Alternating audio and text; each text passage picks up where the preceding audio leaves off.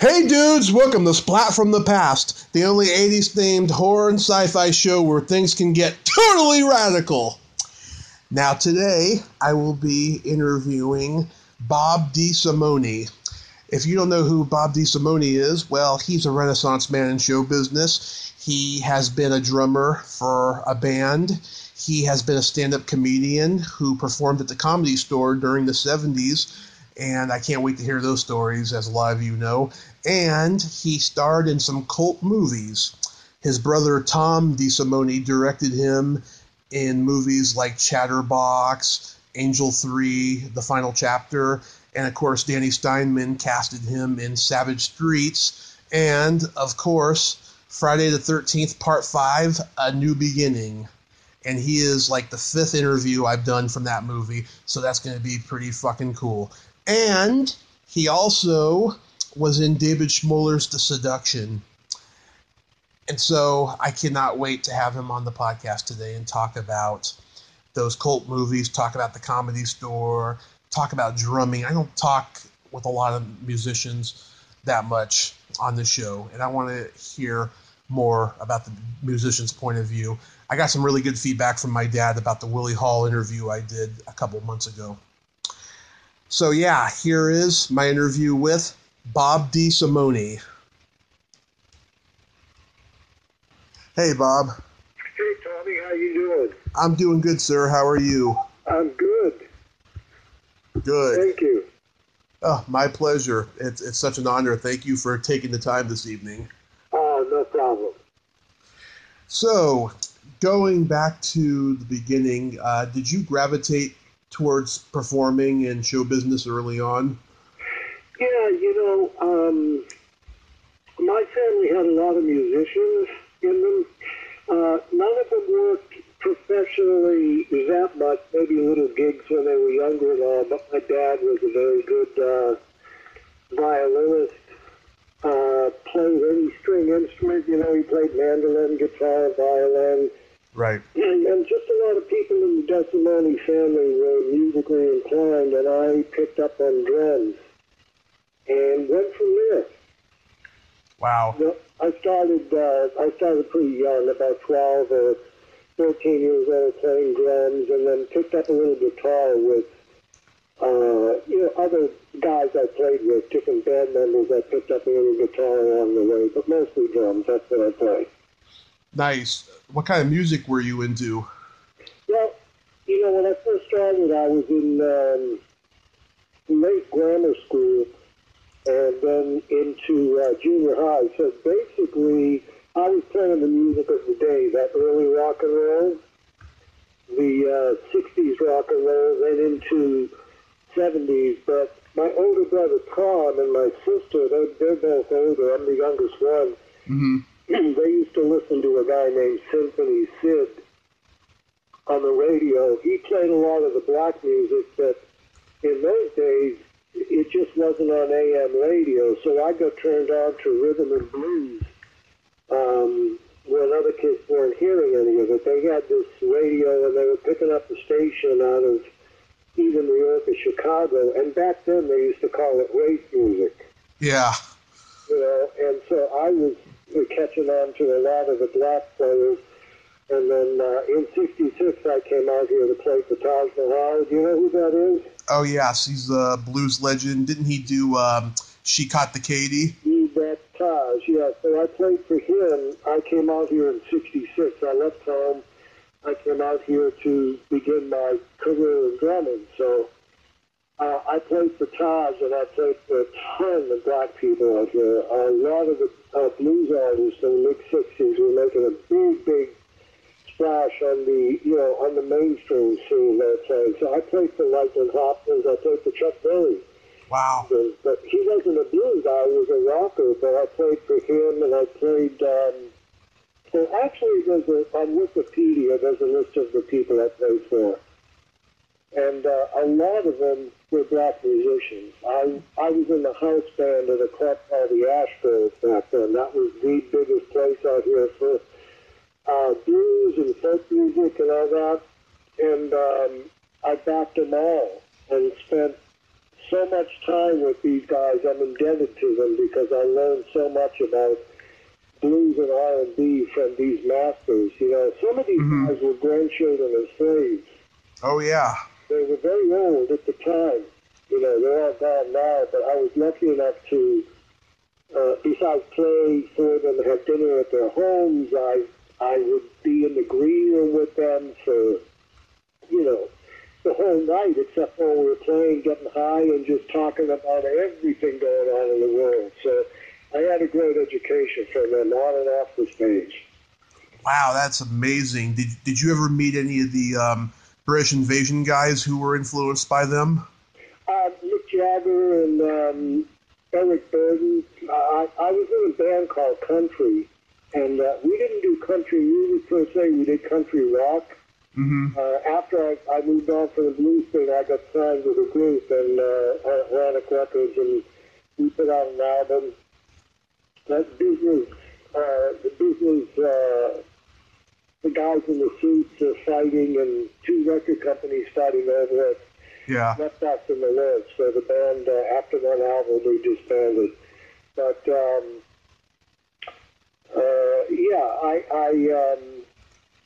I forgot what your question was. What was it again? Well, you were telling me, you met Eric Burdon and Mick Jagger, the British. When we had the coming out party for our album, whenever they do that, they hire a club, and they happen to hire the Ashgrove again. And I was back there, and it was a coming out party for this new band, Atlantic Records, which was us. So everybody was in the audience. Dr. John the Night Flipper, Eric Burdon was there. So all these guys got up and played with us.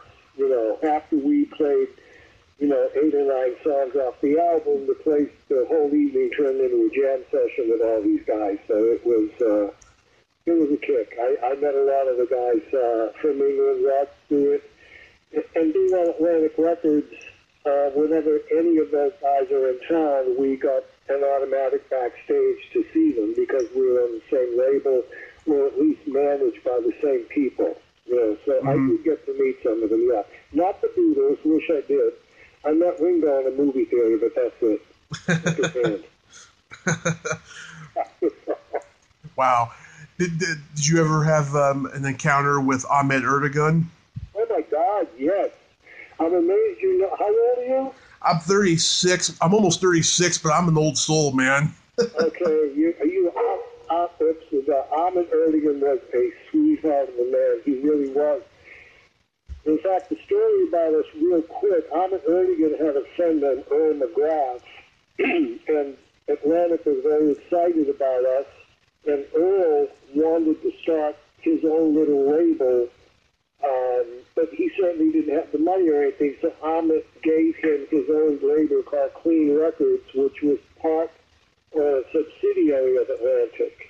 And it was a friend of Ahmet's, and we spent a lot of time with him, and in fact, he produced one of the cuts on our album.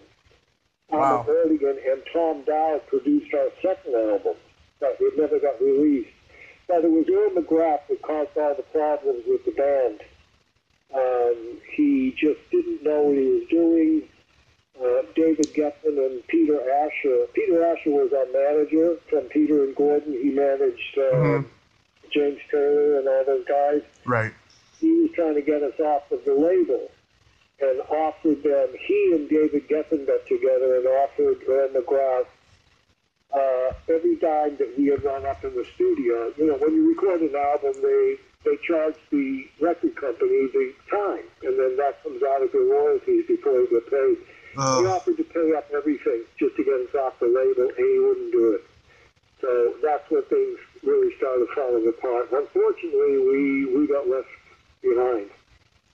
Yeah, people wonder why all these old bands are touring now. It's because you don't make nothing in record sales. Not today. No, not today you don't. No. Yeah. Wow. So you're doing all this drumming and playing in bands and stuff. So how does that lead to stand-up comedy? The drumming thing, after the band disbanded, I almost went on the road with Jackson Brown. I was doing a gig in a club, and the bass player I think his name was Doug Hayward, was playing bass in this, just a local band, biding his time because he was going to go on the road with Jackson Browne. And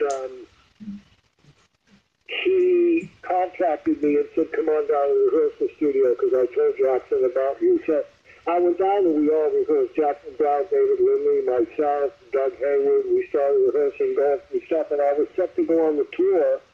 And then his regular drummer, who was on the road, quit, or something happened, and he came back, and I got pushed back because this was his regular drummer. So, he used the regular drummer he was always using instead of me. So I started dabbling in comedy. I just got interested in, I was always a funny guy, I guess, and I got interested in doing comedy, and I joined up with an improv group, and we started working, and then from there, I branched out on my own. I just started doing comedy at the Comedy Store and a few of the clubs in town.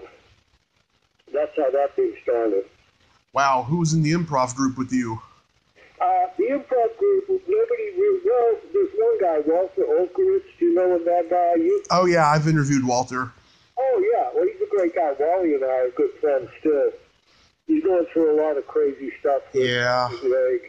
Yeah. We were in a group together, and then the group split, and we went on to do other stuff, and then from there, Wally was about the only guy from that group that I think went on to have some success in film and TV. Mm-hmm. Then I went to stand-up comedy, and I started doing a show called Make Me Laugh back in the, I think it was the late 70s. Yeah. Yeah, I did about 10 of those shows, and then a few parts in movies, and that's how I wound up getting involved in film. And then shortly after that, I started playing drums again, just for fun. I still play. I do gigs around town and around California, but just for fun. I mean, we get paid, but it's nothing. Mm-hmm. Compared to what we used to make. So, as a stand-up act, I mean, what year did you get to the Comedy Store? Let's see. The band thing fell apart around 72. We made our second album in 71, 72, and everything finally ended, and that's when I started getting involved in, I was doing comedy reviews and different improv groups, like I mentioned. There were 2 or 3 of them. So I must have started at the Comedy Store in the mid-70s, probably 75. Mm-hmm. And there were 2. There was the original Comedy Store on Sunset, and then the other one was in Westwood. Right. That was the Comedy Store. Both of them were jumping. I mean, that's when comedy became... Comedy was about as big as pop music. It just exploded in the 70s. Yes. There used to be, if you were a comedian, and this was before I started working as a comic, but if you were a comedian, there weren't that many clubs in the country. There were big clubs, a few in New York, a few in Chicago, guys like Jay Leno and stuff like that. They toured the country and they'd work 7 or 8, 10 different clubs. That was it. And then all of a sudden, Mitzi Shore took over. Do you know who she is? Oh, yes, Mitzi Shore, who took over the place. Yeah, her husband and her got divorced, and she took over the place. It was a workshop, and she made it into a going business, and it just happened to be luck that somehow comedy took off like pop music. Maybe George Carlin had a lot to do with it, I don't know. But, I mean, comedy was big. It was as big as any musical group out there. People would be out every night at the different comedy clubs in town. So it was a lot of fun. It really was. Yeah, it was a big revolution, and it was at humble beginnings because, I mean, you had, in the early years, you had vaudeville, and then it became, comics, getting up on stage and telling jokes. And then you had guys like Carlin and Shelley Berman and Richard Pryor and all these guys who was revolutionizing it. And then by the 70s, there was a whole new wave of guys, trying it. And some of them were good. Some of them were bad. Some of them were trying to make a career of it, but others were trying to, do it to get into movies or TV or something, it was just an incredible time, and I've interviewed a lot of the old guys like Tom Dreesen and Jackson Purdue, who was there at that time. Yep. I know all of them. I know all those guys. Yeah. I knew them all. Yeah. It was a fun time. It really was. Really was. You were there when Robin was there? Yep. I met Robin in an improv class, a guy named Harvey Lembeck. You're a smart cookie for a 30-year-old kid. You know all this stuff. You probably know who Harvey Lembeck is. I sure do, and I actually know some of his students. Okay. Who do you know? Carol Ida White. Oh, my God, yes. I know her. She worked for my brother. Mm-hmm. Mm-hmm. I'm trying to remember. Oh, God, what's her name? I'm trying to remember. Oh, Lynn Stewart. I'm not sure. I might know her, but I was in his class as well, and that's where I met Robin. He was in the same class. Yeah, Lynn ended up becoming one of the founding members of the Groundlings later. Oh, okay. Yeah. And a couple other people. And I know John Ritter was in Harvey Lembeck also. Yeah, he was a nice guy. Mm-hmm. Really nice guy. Yeah. And, oh my God, so yeah, I mean, there's so many great comics that were there at that time. Did you know Tom Sharp? Tom Sharp, the name isn't familiar. He was a bald guy. He used to get up on stage dressed like an insurance salesman, suit and tie, and he used to play guitar and do these silly songs about being bald. Maybe he was after me or before me. I don't remember. Yeah, he made a career out of doing commercials. Dressed in a business suit and selling like donuts or something. He disappeared, but he was a pretty funny guy from what I remember. Bill Kirkendall and I were good friends. We still are. Yeah, I reached out to Bill, and he's like, I don't want to do any more podcasts. You're not doing any more? No. I'll have to talk to him. That would be great. I mean, I used to watch him on Just the 10 of Us back in the day. Well, I knew him when we were both starving, knocking around town, and nothing but laughs, constant laughs. In fact, a great story. He contacted me, and I hadn't seen him in 30 years. And he said, I'm coming out to Santa Barbara. And I don't live far from Santa Barbara. So he said, I'm doing a thing for Alan Dick. This was about 3 or 4 years ago. Uh-huh. And I said, oh, Mike, let's get together. So he told me the hotel he was staying at. So I pull up. He comes running out. He jumps in the car. We hug each other, kiss each other on the cheek. I mean, we were like brothers back then. And so we went through hell and high water. You know, we performed on the same night, many, many, many nights during the week, weekends and everything. And it was like we'd never been apart. And we just drove out to a pier, parked the car, smoked the joint, went into a restaurant, and I said, Bill, it's on me. So the fucker ordered steak and lobster. And we laughed all night. I mean, it was just like, it was perfect. What else would he do? He had a huge appetizer and then steak and lobster. And we laughed all night, honest to God. We just told stories and dinner and cracking up. It was a lot of fun. Oh, I bet. Yeah. Were you there when the strike happened? Oh, yes. In fact, when the strike happened, I worked. And I didn't take a lot of slack from the other guys. A lot of the other guys were already, I was new there. Some of the other guys were already working on TV and everything. So for me, it was just a place to perform. But I continued to work. Then I started to understand how Mitzi was handling things, and they were right. You know, she was making a fortune. And all they were asking for, like the headliners, you know, give the guys that opened $15, $20. Back then that was decent because most of the guys were starving. Yeah. So they started pushing her, like, you know, give them $15, $20 and give the 2 or 3 headliners $100 a piece. You know, just so they're not working for nothing, because she kept saying this is a workshop, and they're saying, no, it's not a workshop. You're making a fortune here. You know, there's lines outside for every show. It's a 2-drink minimum. You know, I mean, there was money just pouring into this place. And they said, you got to give something to the comedians. They're the ones that are bringing the people in. Mm-hmm. You know, so, but that didn't last long. She started paying. Yeah, Tom and Jackson told me, there were guys like Alan Steven who like took her side, like halfway through it and stuff, Yeah. and they started treating him and all the other guys that took her side like they were scabs and stuff, Yeah. and some of them didn't talk to those guys for like 20, 30 years. I remember Sam Kinison. She wouldn't even let him perform. She said he had no act. He used to take tickets at the door. Yeah. I know the Sam stories. I've had some of the guys who were with Sam during that era on. Yeah, all the great cocaine stories at Crest Hill. He was a handful. Yeah. What about, did you know Dice? Not that well. He came in after I left.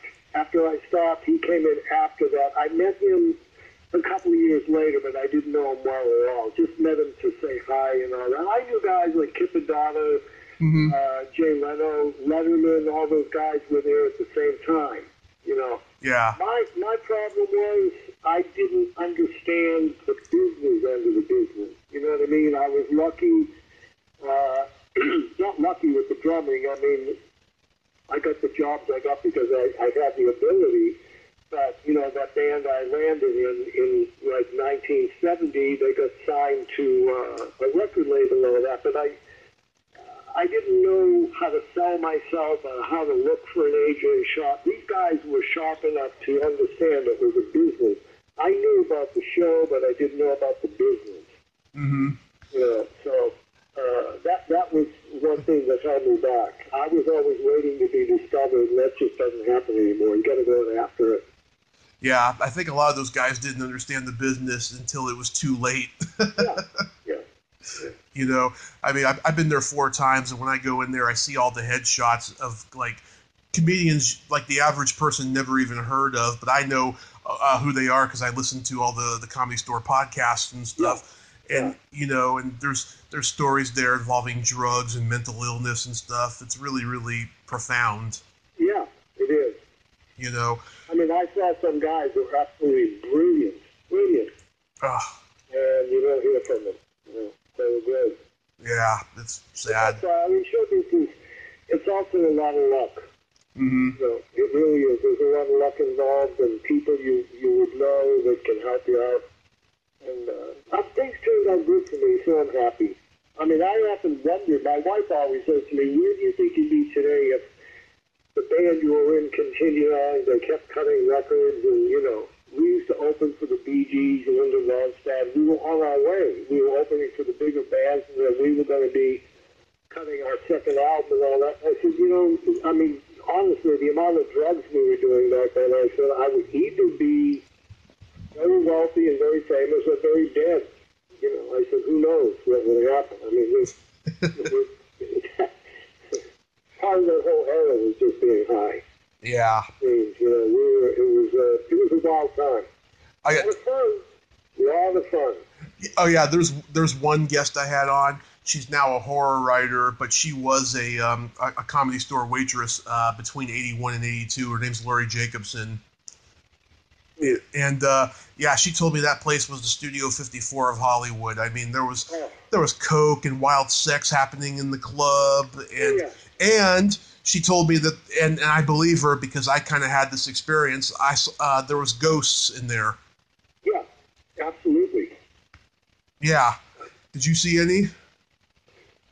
No, I never saw any, but that's what I heard. That's the story. But I've been there a few times. But the times I was there, I was so stoned, I couldn't even see straight. I mean, it was on the dance floor. You'd be dancing and somebody would hand you some, amyl nitrate, whatever they were. It was nuts. It was a good time. Yeah. I mean, it's so morally wrong nowadays, but you look back and you're like, I can't complain. It was a fun time. Yeah, I can't complain, but I tell my kids, keep your nose clean, and I do not answer any questions they ask me about my past. Yeah. Or I beat around the bush, that's all. Yeah.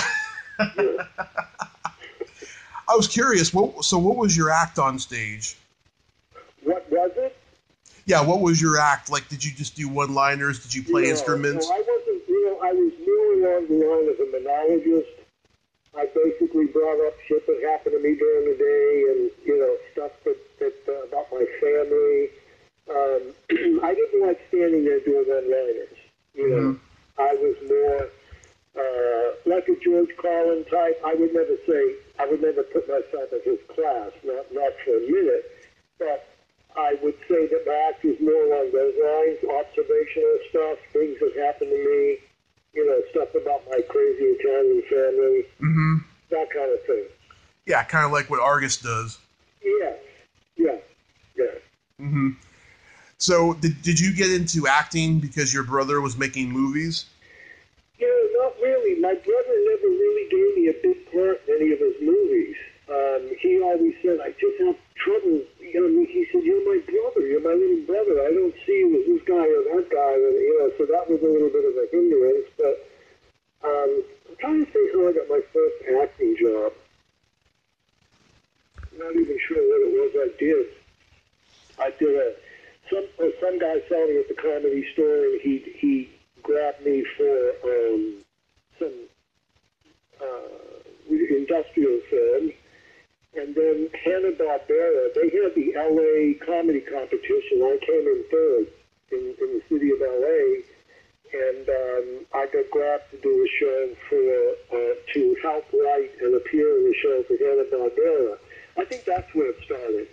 And we shot a half-hour pilot, but it never went. But we shot the pilot and did all that. Then I kind of got the acting bug, and actually, way back when I was drumming to make extra money, I did what was called sideline work. Mm-hmm. That's where they need a band in the background. Mm-hmm. And I used to get picked for a lot of that because I looked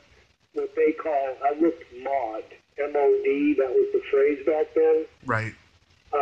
My hair was a little bit long, but I was clean. I wasn't too, threatening.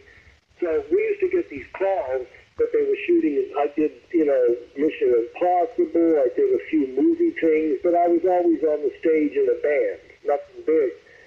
But sitting around there waiting, the rest of the musicians and I would look at each other and say, how can these people do this? It's so boring. We've been sitting here for 8 hours and we're still not even at the scene where we go up there and play for 5 minutes, So I never thought I wanted to be an actor, but once I started doing it, getting little calls to do these little parts, it kind of, it was interesting, so I thought I'd give it a shot. Mm-hmm. I was in a few little movies, and how was I in? You were Chatterbox in the Concrete Jungle. Concrete Jungle, Chatterbox, and then there was one that Linda Blair. Oh, Savage Streets. Savage Streets. That's where I met Danny Steinman. Right. And Danny said to me, man, I would love to use you in other films. I'd like to have actors I can depend on, and I said, just call me anytime. And shortly after that, I opened my own business, and it took off and started doing well. So I left the acting. And my brother called me one day, and he said, have you been talking to Danny Steinman because he's directing a Friday film?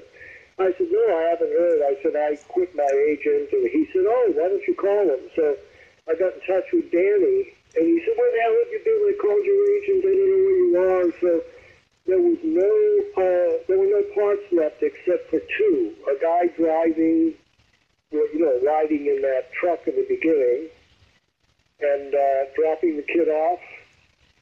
And then the other part of Billy pulling up and blowing the cocaine waiting for Lana. He said, that's all I got. I said, whatever. I wasn't even that interested, but I said, I'll take it. I'll do it. He said, you have to find a way to make these 2 characters one guy. I said, okay. And so he sent me the script, and I read it, and I had, I don't think there were any lines. It was the very beginning when I opened the door, all I said was Tommy. That was it, just Tommy. Come on, let's go. That was it. And then when I pulled up for Lana, the only lines were yelling Lana. That was it. There was nothing else, just Lana. So I called him. I said, I can make these 2 people one guy. I said, I can just pull up to Lana and let the people know somehow that I'm that same guy. That's when I wrote the line, just empty my last bedpan. and would like very much to party, right? Mm-hmm. I said I was the pride of the youngerist or whatever it was. So that may be the same guy. Of course, I look like him, too. And then Danny said to me, when you're doing the cocaine in the car, do you want to improvise? We'll let you do whatever you want. And I said, yes, I'll improvise. So I improvised. They took the door off the right side, set up the camera, and said, whenever you're ready, just go. So I put the cocaine up under the visor, and I did my whole thing, and that was just improvised. and even in the beginning, when I opened the door for Tommy and he didn't move, that was just, I improvised. I just said, okay, sit there, I don't give a shit. And then when the girl came out to meet him, I was supposed to be a scummy character. I was reading a girly magazine in the truck. So I just kept looking her up and down while she was talking. And I'm not even in camera. I'm not even in the scene, but she got nervous by what I was doing and stopped the scene. And Steinman got pissed off. And he said, what's wrong? And she said, he's making me so nervous. And Steinman said, well, Jesus, just go with what he's doing. So finally, when she turned and walked away, that's when I yanked my ear and did my tongue thing, just kind of like, fuck you. Yeah. So left it all in. I mean, I had no problem with her. You know, I mean, we got along and all that, but I just figured I'd throw that in. So he let me do what I wanted. And that was, for me, I had more fun doing those small scenes than if I had a bigger part. I think I got more out of it from doing that. Uh-huh. Yeah, I've interviewed, you're my fifth interview from the movie, and this is one of my favorite sequels of the series because the killings are so hilarious and demented. Yeah. You know, what did you think of your death? I don't know. I mean, I got whacked. That was it. They hit a dummy, and I was done. You know. Yeah. Ain't much to think about. I mean, you know, you just know when you're done with your scene, you're going to get an axe, and that's the end of it. It was fine by me. I think at the end they were thinking about her finding my body laying there, which would have been cool for me. But then they decided, no, just let her get after her, leave Billy out. We don't even know where he is, to make it even scarier. So I worked in the film 2 days. I showed up for the first scene, and then I showed up at night at the rock store up in Mount Holyoke Highway for that scene, for the Rana scene. Mm-hmm.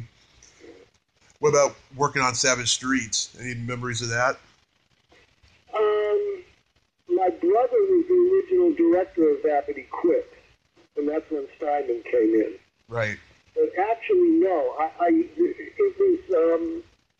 I just kind of hung out and chatted with Linda because I knew Linda through my brother. Another film she did for him and a few other people, but I only worked on that one day. Again, it was one of those short scenes, you know. Mm-hmm. No, I really can't give you any special information on that either because I just came in, worked, and left. It was getting real close to me leaving show business and moving on to something else, you know. Mm-hmm. So I show up, work, and split. Some people would hang around and try to get close to producers, and that stuff I was never interested in that. Mm-hmm. You also had a tiny part in David Schmoller's The Seduction. Yeah. That was another small part. I don't even know how I got that, to be honest with you. That was with Morgan Fairchild. Right, and Vince Edwards. Yeah. And she was a sweetheart. She really was. I always thought she was a plastic kind of a thing, you know, a blonde bombshell, but she was very sweet. She was a good kid. Mm-hmm. That was a very small part, and I was doing a play at the time, so I was driven to the set. I did my part. They drove me back to where I was doing my play in Glendale. So those were just quick scenes in and out. And I did 10 shows and Make Me Laugh. That was a lot of fun. Mm-hmm. A lot of fun.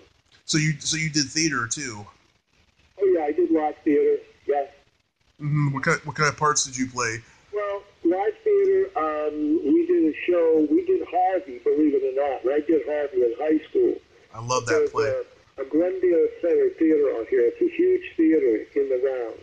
And there was a production of Harvey, and director got in touch with me and called me down to play Dr. Chumley. So he gave, I can't see, again, these people, they gave me free rein. They knew my ability to improvise, I guess. So naturally I stuck to the lines, but I added all kinds of shtick to it. It made it a lot of fun.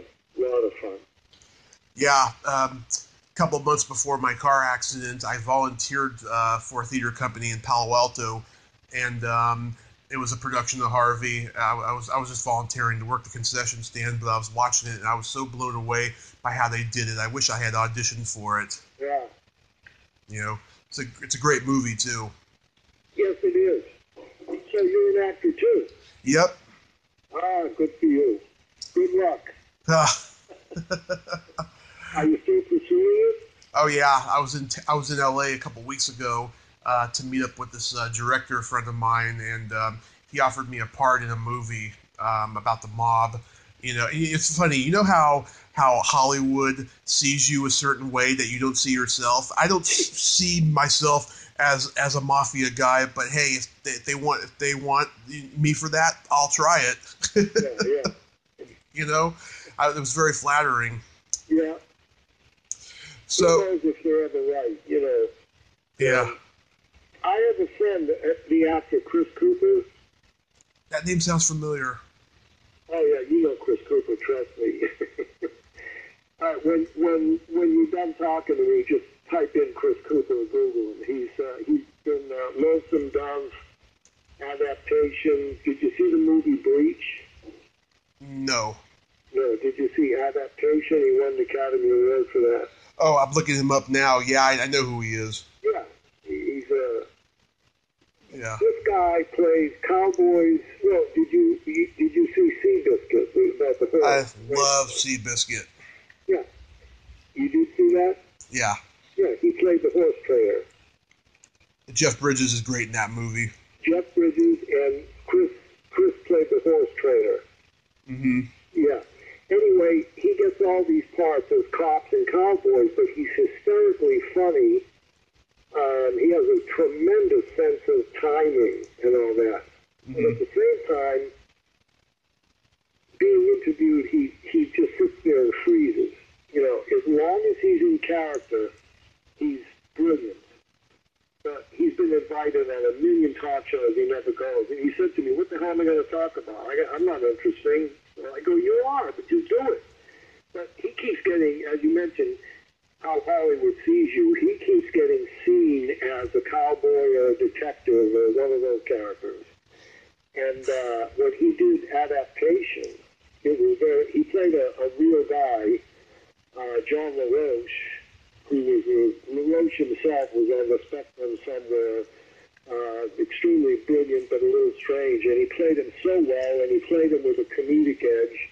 He won an Oscar. He's got great comedic timing, but they keep hiring him for these, you know, cowboy and detective things. That's how he gets stuck in that business.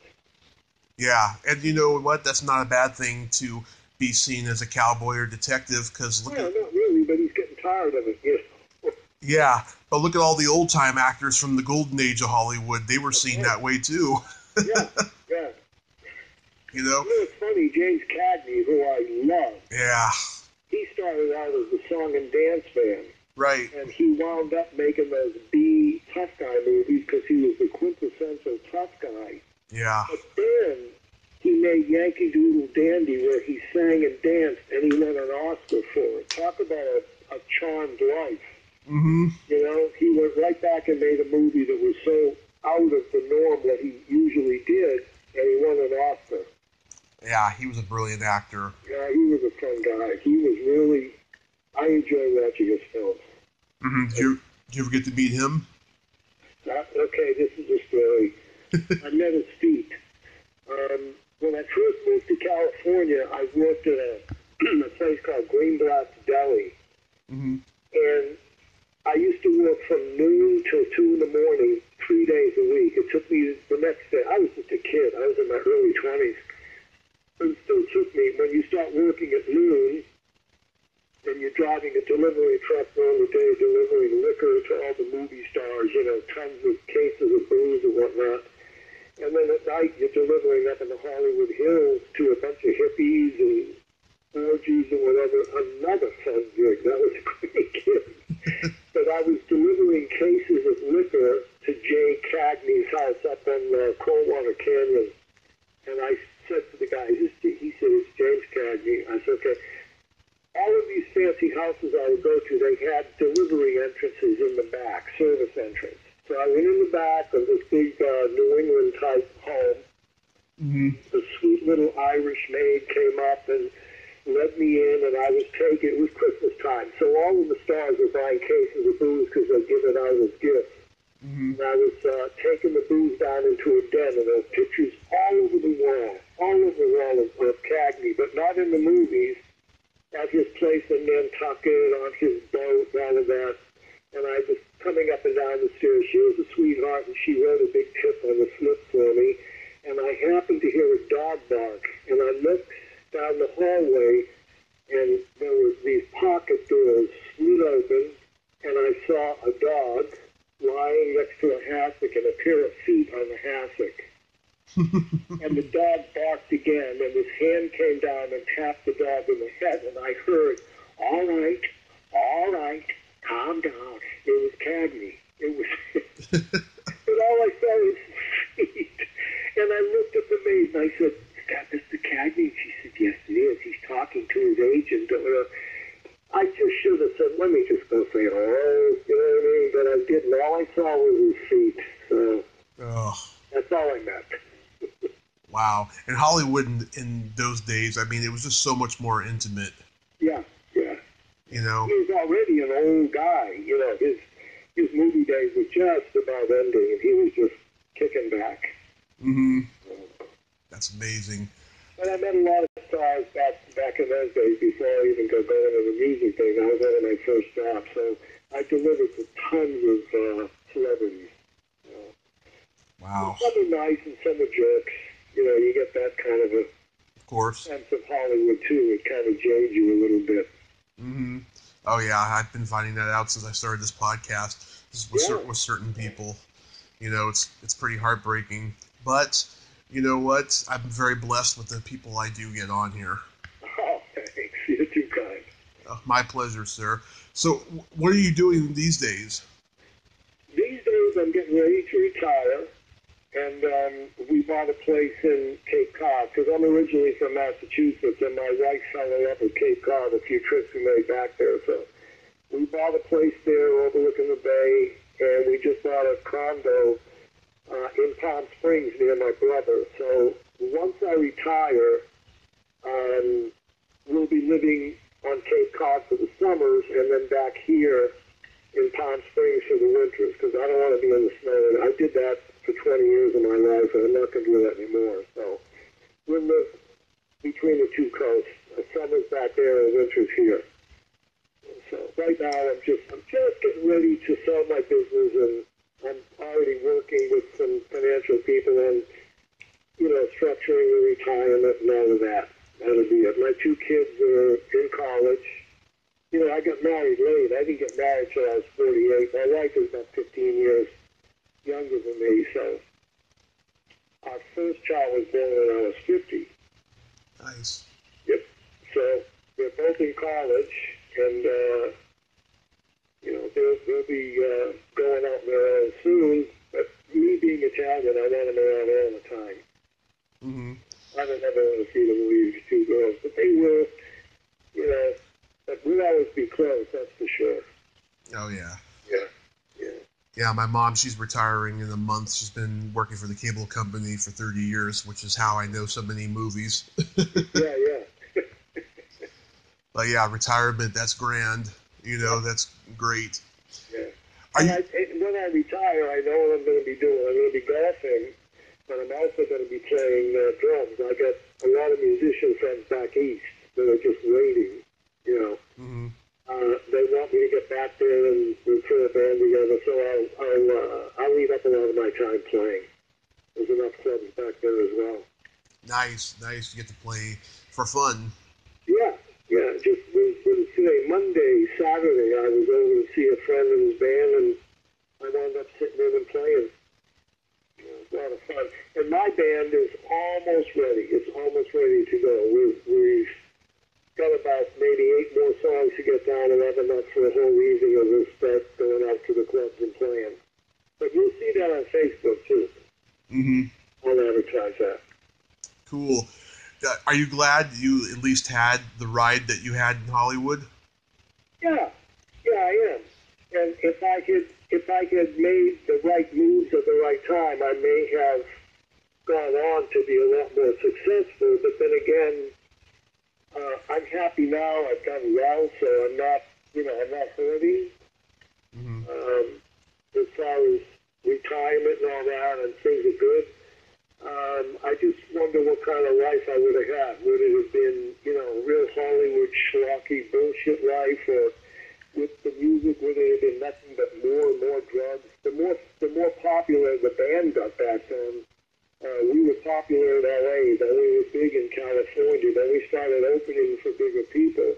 And as that happened, the drugs just became more and more plentiful and more out of control.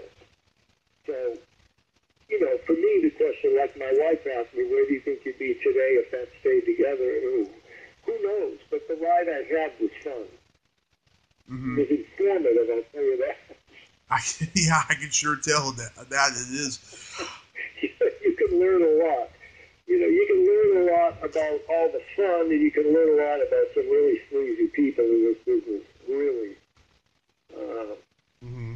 Just a lot of them. Do you ever get invited to horror cons for Friday? Oh my God, all the time. I've only gone to one.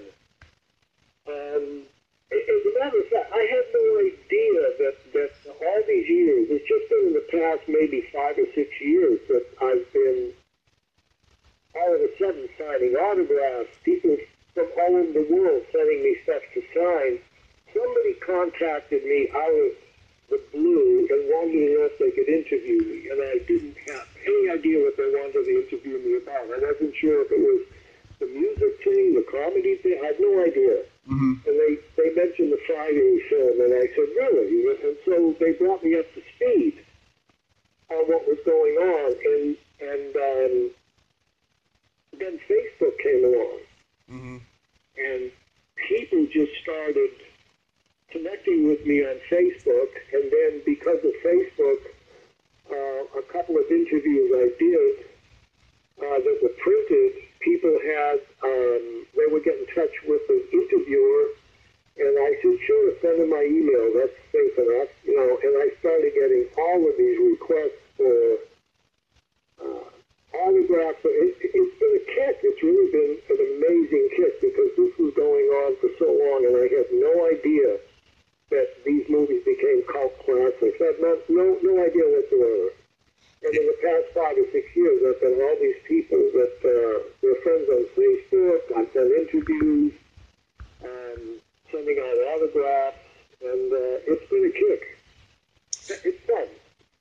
Yeah, the last 3 years I've been going to horror cons, I've been finding out that so many movies I grew up watching have become classics just as much as Dracula 1931 was with Bela Lugosi, and I was just like, oh my God, really? I'd be like, I couldn't believe it, and even the people that were in these 80s horror movies can't even believe that too. Right. Yeah, it just blew my mind. I mean, I've got people in Australia sending me stuff to sign and send back. It's pretty strange, but, I kid with Chris Cooper a lot, because he gets hit for autographs constantly, 10 times the amount I would ever dream of, Yeah.